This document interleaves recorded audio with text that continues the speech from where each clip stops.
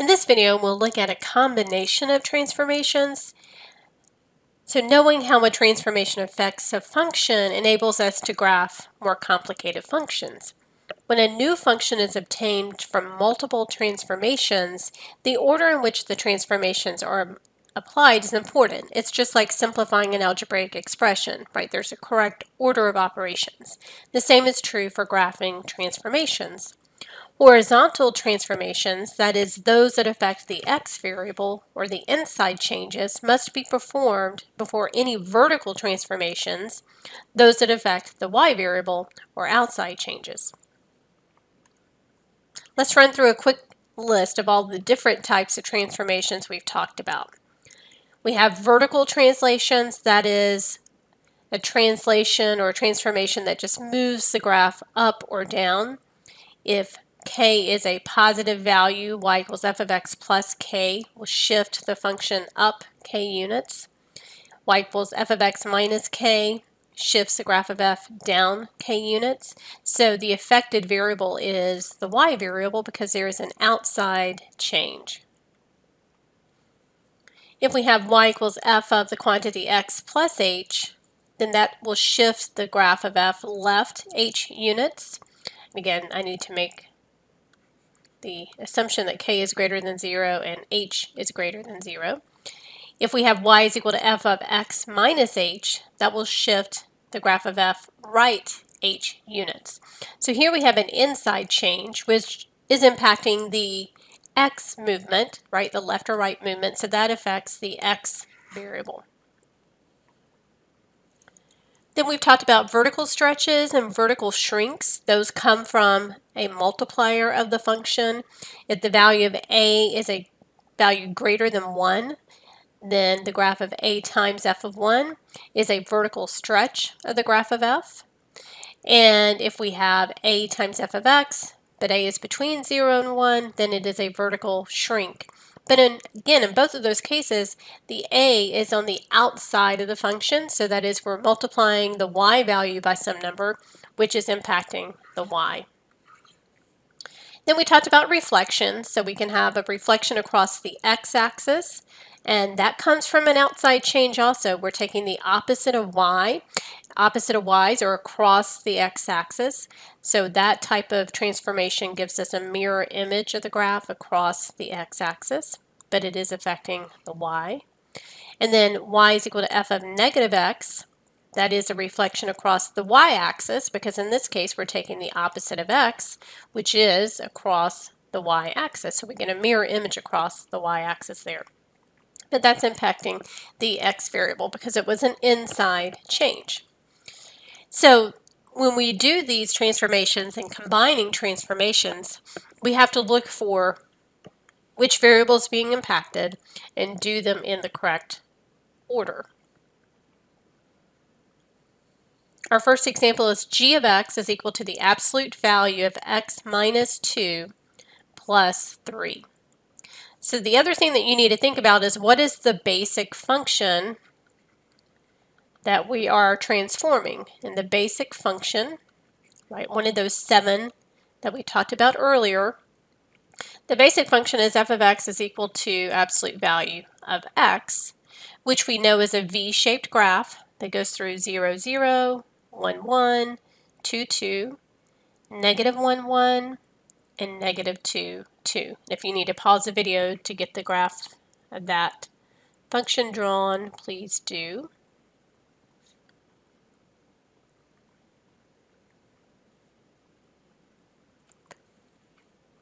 And now we want to identify what are the transformations. So we see there is an inside transformation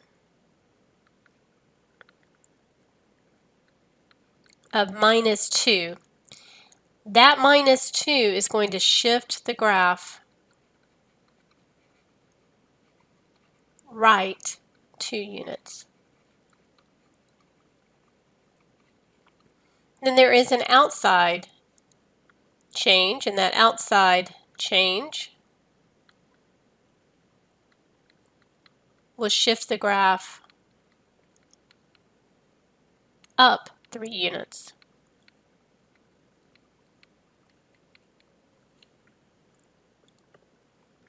And so you want to take each of those points on the original graph and shift them right 2 and up 3. Now, of course, you could use a graphing calculator to get this graph, but I want you to be able to think about it just mentally. What should the new graph look like? So we want to shift key points. So our point 0, 0 moves right 2 and up 3. Our point 1, 1 moves right 2, up 3. Our point 2, 2 goes right 2, up 3. Our point negative 1, 1 goes right 2, up 3. And then negative 2, 2 goes right 2 and up 3.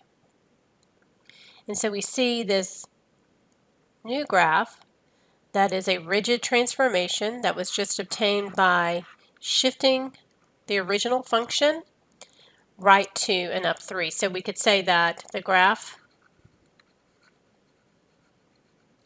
of G is the graph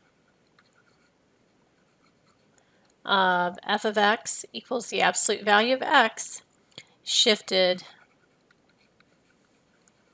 right 2 and up 3.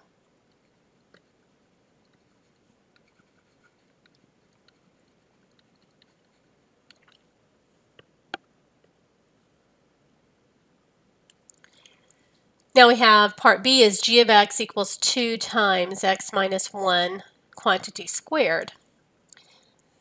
So again, we need to take away all those changes from x and see what the basic function is. And the basic function is just f of x equals x squared. And so observe there are two changes. There is a minus 1 on the inside, so there's an inside change. And that minus 1 is going to shift right 1 unit. And then there is an outside change. And notice that the 2 is multiplied. So when we have a coefficient, it stretches or shrinks the graph. Because this value of a is 2, it will have a vertical stretch by a factor of 2.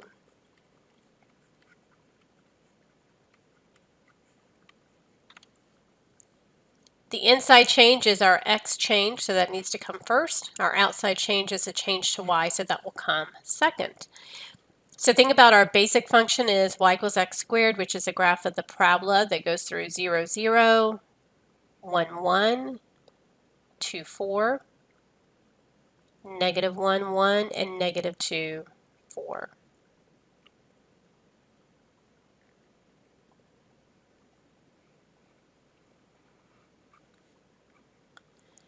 And so what we need to do now is think about how are the x and y values going to change. And it may be helpful to actually make a chart and list our original values. So we have negative 2, 4, negative 1, 1, 0, 0, 1, 1, and 2, 4. So these are on the graph of the basic function.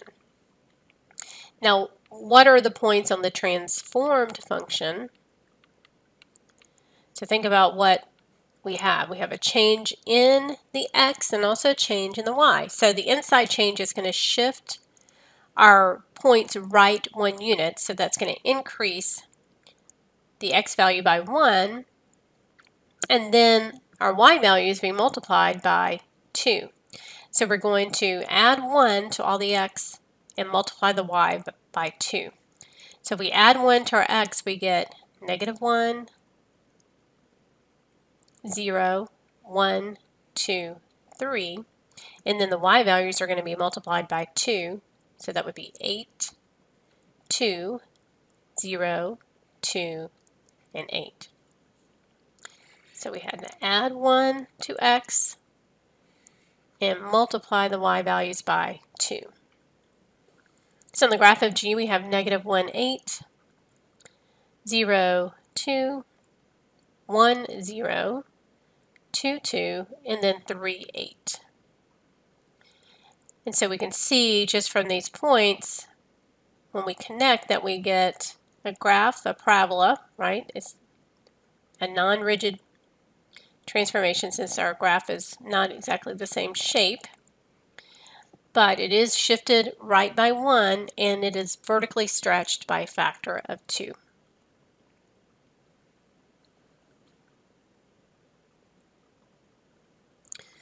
And then g of x is equal to the square root of negative x plus 2.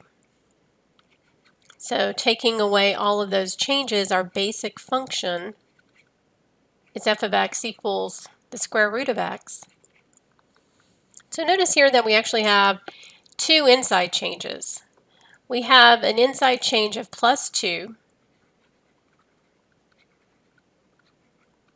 and that's going to shift it left 2 units.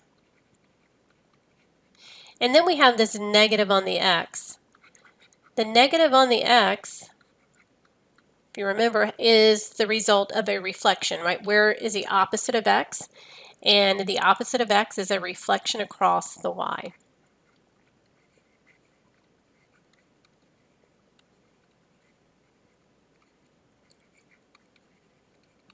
So when we have the shifting left or right and then a reflection across the y-axis, we need to do the shifting first and then do the reflecting.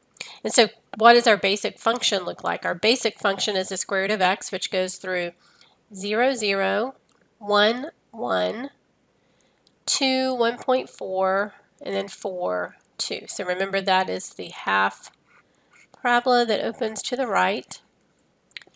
And so now what we want to do on our transformed graph is we're going to shift these points left 2 and then reflect across the y. Now it may be helpful to just do this in 2 stages. So let's first do what is the result of the graph shifting left 2. So we take each of our points and shift them left 2. So 0, 0 would go to negative 2, 0. 1, 1 shifted left 2 goes to negative 1, 1. 2, 1.4 goes to 0, 1.4. And then 4, 2 goes to 2, 2. So this blue graph is the graph shifted left 2. It's not our final one. Our final one comes from then reflecting these points across the y-axis. So reflecting across the y-axis, remember, impacts the x value. We have to take the opposite of the x. So negative 2, 0, the opposite of that would be positive 2, 0. Negative 1, 1 would be at 1, 1. 0, 1.4 stays there. And then the 2, 2 would go to negative 2, 2. So we see that reflection take place. Right, so we had to flip it over the y-axis, and that's why the parabola or the half parabola is going in the opposite direction. Also check, what is the domain? The domain is negative x plus 2 has to be greater than or equal to 0. So we know negative x is greater than or equal to negative 2. Divide by 1, so x has to be less than or equal to positive 2. So your graph should be included to the left of the x value of 2, which it is. You can also plug into the calculator to check, but hopefully this helps you think about how you can mentally perform these transformations.